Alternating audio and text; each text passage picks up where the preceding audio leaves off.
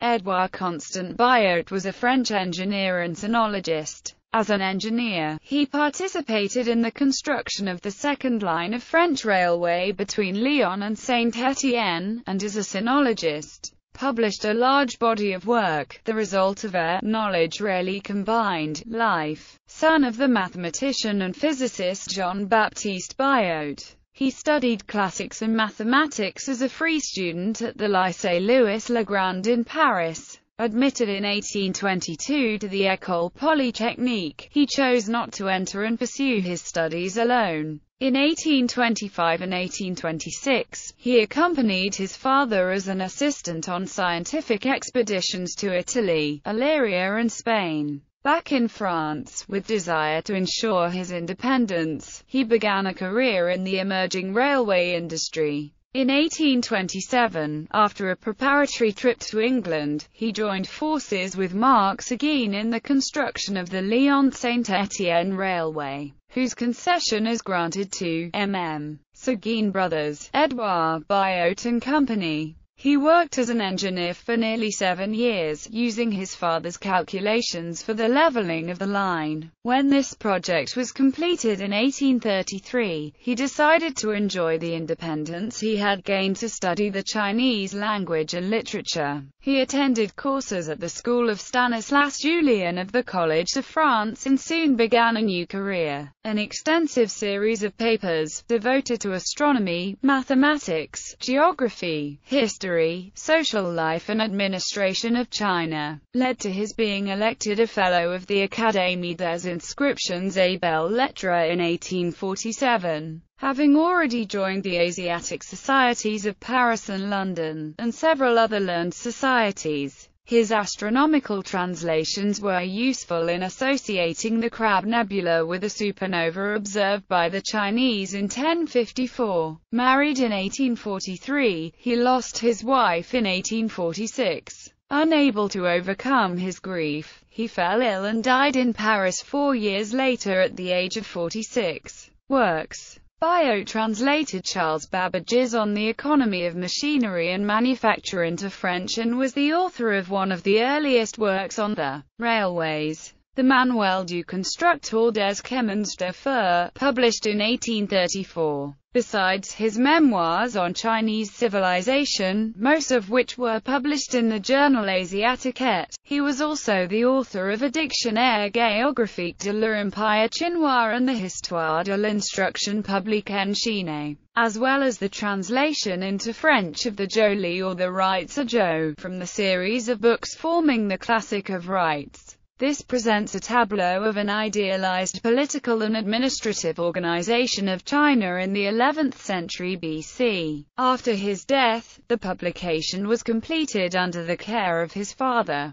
Biot's works are still referred to and his translations have not been superseded. Publications. Science and Technology Traité sur l'économie des machines et des manufactures par Charles Babbage. Traduit de l'anglais sur la troisième édition par Ed. Biot. Manuel du Constructeur des Chemins de Fer, un essai sur les principes généraux de l'art de construire les chemins de fer. History de l'abolition de l'esclavage ancien en Occident.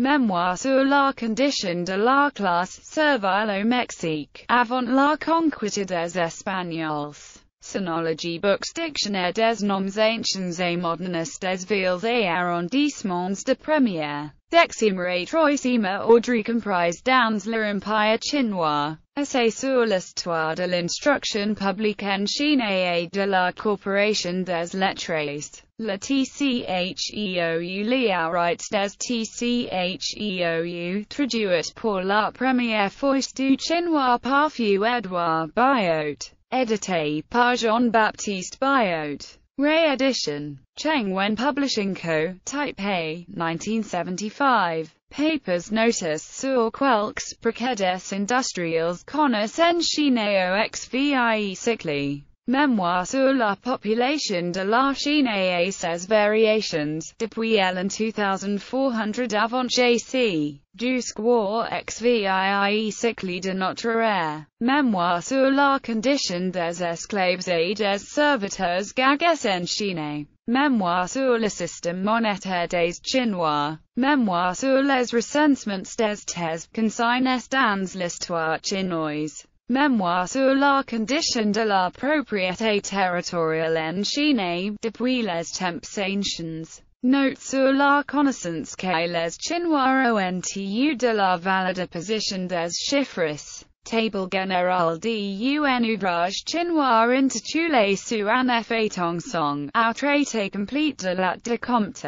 Mémoire sur divers minéraux chinois, appartenant à la collection du Jardin du Roi. Mémoire sur les montagnes et cavernes de la Chine. Recherches sur la hauteur de quelques points remarquables de territoire chinois. Recherches sur la température ancienne de la Chine. Chao Chuki 9. Traduction et explication du TCHE Acuto UP.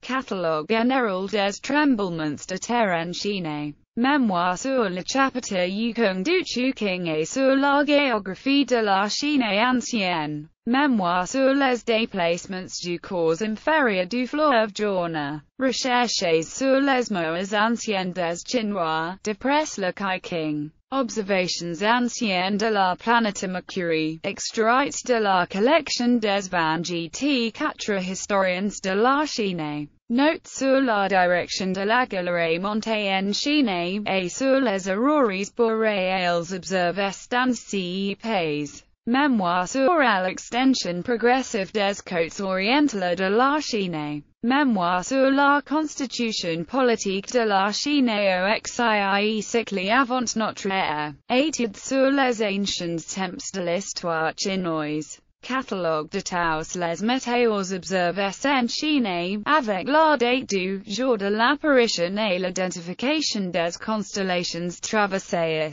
Recherches faites dans la grande collection des historiens de la Chine, sur les anciennes apparitions de la comète de Halley. Catalogue des comètes observés en Chine, depuis l'an 1230 jusqu'à l'an 1640 de notre ère. Catalogue des étoiles extraordinaires observées en Chine, depuis les temps anciens jusqu'à l'an 1200 de notre ère. Mémoire sur les monuments analogues aux pierres druidiques qu'on rencontre dans l'Asie orientale, et en particulier la Chine. Mémoire sur les colonies militaires et agricoles des Chinois. English translations The Cities and Towns of China, A Geographical Dictionary, by E.C. Biot, revised and tr. by G.M.H. Playfair.